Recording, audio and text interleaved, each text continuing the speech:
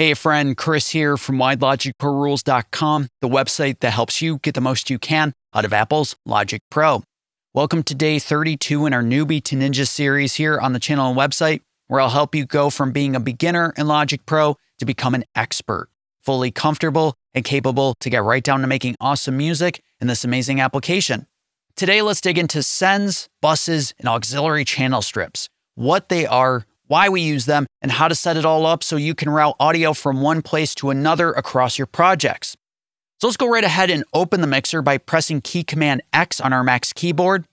Now let's bring our attention to the send fields of each channel strip in this mixer. First, let's go ahead and set up a send, bus, and auxiliary channel arrangement, and then we'll dissect what all these things actually are. So if we hover our mouse over the empty send field for our beats channel strip and then click, a menu pops up offering us the opportunity to route our audio either via a bus, which Logic provides up to 256 different buses for us to route audio, or through an output of your audio device. For today, we'll just stick with buses, but if you have several dedicated outputs on your audio interface, you could send audio from this channel strip directly to an output on your hardware. From the bus menu, we'll select the first available bus that's not currently in use, which in our case happens to be bus 1. Once selected, we can see that the send field has been occupied with the label bus 1, and Logic has automatically gone ahead and created an auxiliary channel strip that's been named Auxes 4. Okay, from here, what does any of this mean? What is a send? What is a bus? What's an aux? And why do they matter? The best way I can think of describing what a send and a bus and an aux actually are is to use an analogy. For the sake of this discussion, let's just imagine that every track in your project, every channel strip is a pipe with water flowing through it. So just imagine that water is flowing from the top of your channel strip down to the output and just continues to flow from one end to the other. To get this mental image going, let's take a listen to the tracks in this project and just imagine as we're listening that each track, each channel strip is water flowing through individual pipes.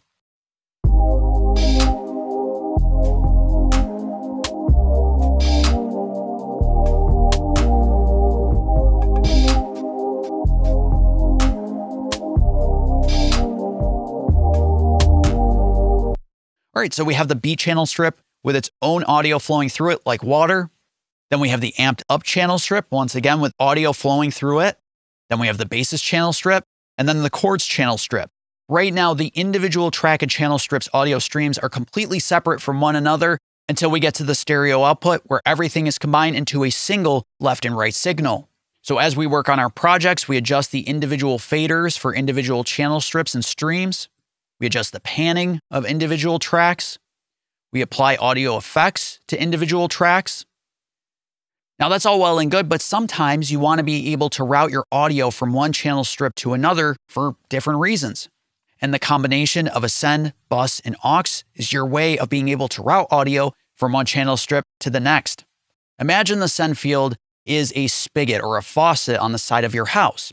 When you turn the handle of that faucet or spigot, water comes out. Right, so maybe you want to water the garden in the back corner of your backyard. But to be able to get the water from the spigot, the faucet, to the back corner, we need a hose. And that's what a bus essentially is. It's a hose or a pipe. So when we set up send field number 1 with bus number 1, we're basically attaching a hose to the faucet, the spigot. So now we have this incredibly convenient way of sending audio from the side of the house to anywhere in our yard that we need to. And so one end of the hose is connected to the faucet as send number 1, and the other end of our hose that we transport over to the garden is set up to spit out right at aux number 4. So now we can send our audio from one channel strip to aux number 4, and all we have to do is turn on the faucet just by clicking, holding, and increasing the send level. We're not seeing anything with aux 4 because I have the channel strip muted. Let's unmute aux 4 and let's increase the send level. And as I increase, now we're seeing more and more audio from our beats transport over to aux number 4. So now we have essentially a copy of our beats channel strip and track playing back at aux number 4. In fact, let's turn this all the way off. Let's unmute our stereo output so we can take a listen to the beats channel strip.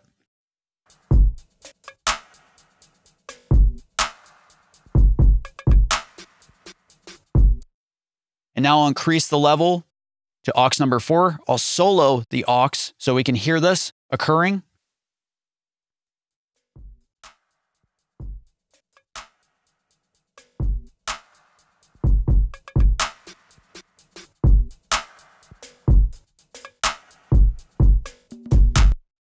All right, just like with a faucet, the more that you turn the handle, the more audio passes through bus 1 to our separate auxiliary channel strip.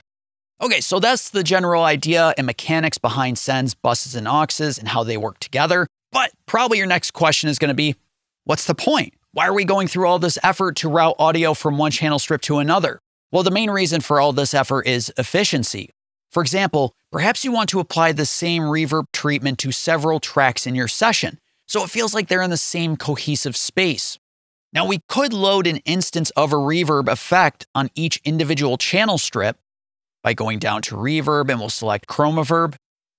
And we could copy this instance of chromaverb to each and every channel strip. And if we take a listen,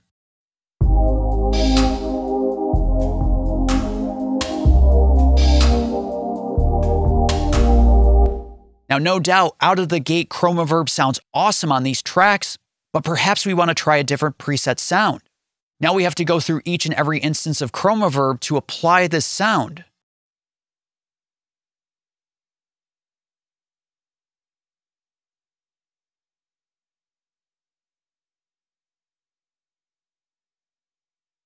If we take a listen,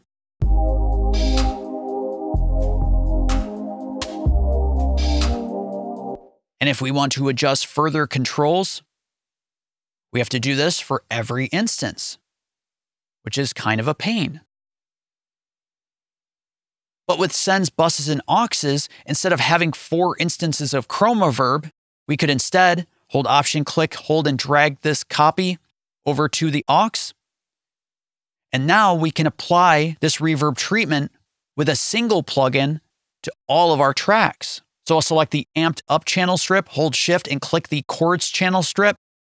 And then I'll set send field number 1 for all of these to bus 1. And I'll hold Option and click on the send level to set all of these to full blast at 0 dB. And I'll hover my mouse over the left edge of send field number 1 on the beats channel strip to power back up send number 1 to aux 4. And now if we take a listen, we'll set the dry to 0 and the wet to 100%. So the only thing we'll hear from aux 4 will be the reverb effect.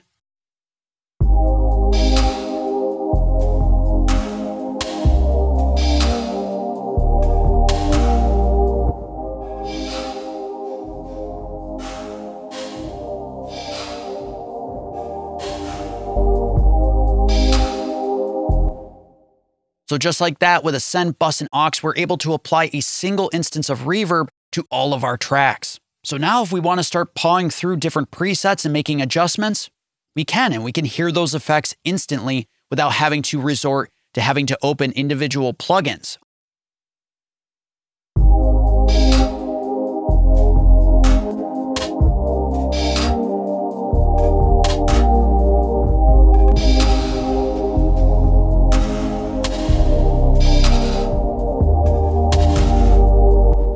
The other reason to route audio in such a way using sends, buses, and auxes is efficiency with your max resources. It takes more processing power to have 4 instances of chromaverb versus a single instance. The more plugins you have in a session, the more processing power it takes to play back your sessions. Again, if you intend to use the same exact effect on multiple tracks in your projects, sending your audio through a bus to a separate auxiliary channel strip to apply that effect saves you time, effort, and Mac resources. We can adjust the level of our send effect by either adjusting the level of our channel strips going into, in this case, our reverb, by adjusting the individual send levels.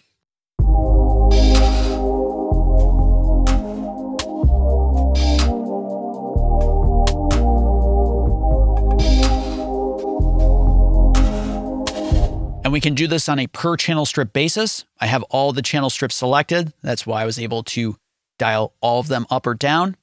Let's adjust each one individually.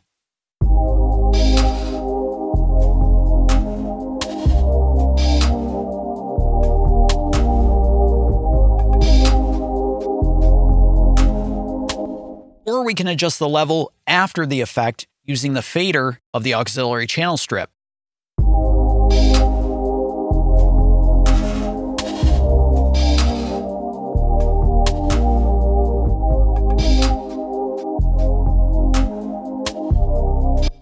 So basically, it's a question of how hard do you want to hit the effect going into it via the send level, as well as how loud do you want the effect to be overall in your production by adjusting the aux fader. Typical candidates for this style of parallel processing where we're sending audio from our channel strips to a separate auxiliary channel strip for further processing is typically reverb and delay effects. But you can also use this style of routing for parallel compression, modulation effects, and much more.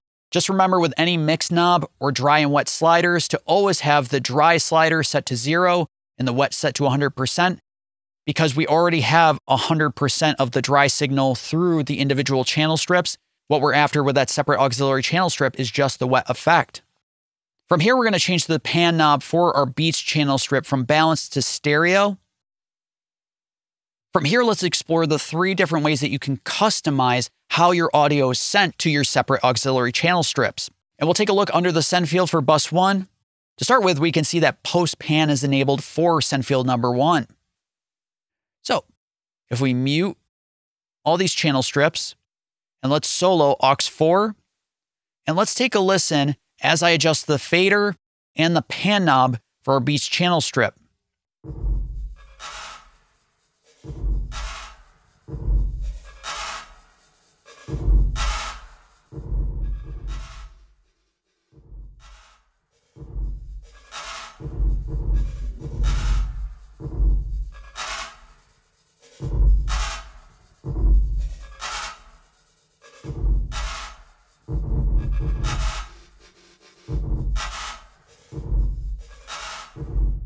All right, so as I made adjustments to the fader level of the Beats channel strip, we heard that reverb level of aux 4 both decrease and boost.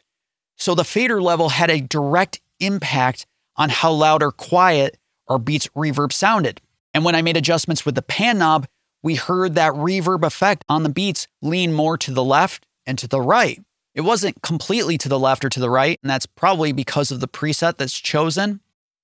So let's maybe choose something a little less crazy, maybe a small ambience.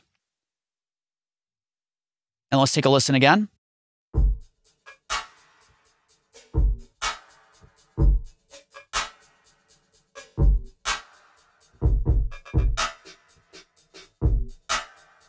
So in the case of both the fader and the pan knob, when I made adjustments, this had a direct impact on the level and panning of the Beats through this chroma reverb instance. Going back up to send field 1 and clicking, let's now select post fader. And now when I hit play, take notice of what occurs when I adjust the fader as well as the pan knob. Here we go.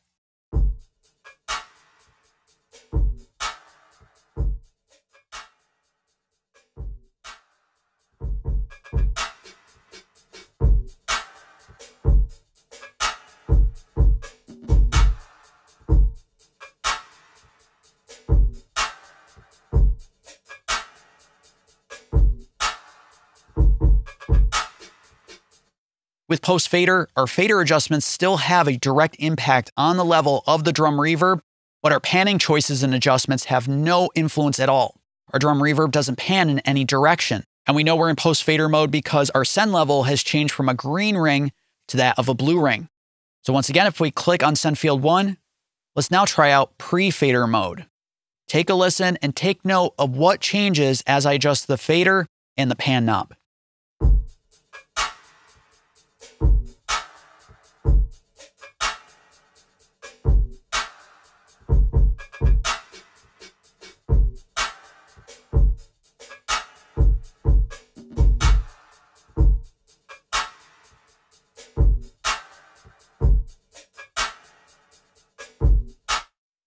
As can be heard and seen, our fader adjustments and panning adjustments have no impact on our reverb effect.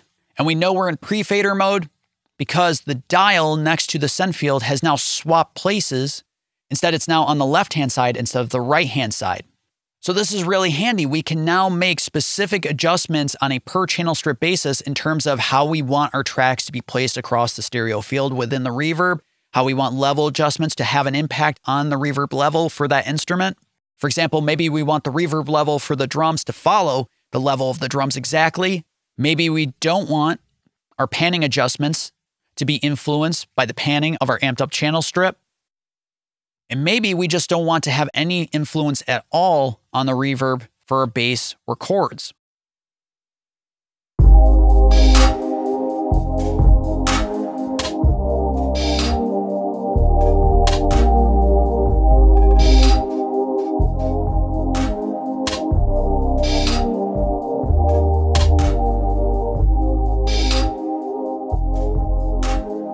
This provides a lot of opportunity for customizing your send effects on a per channel strip basis.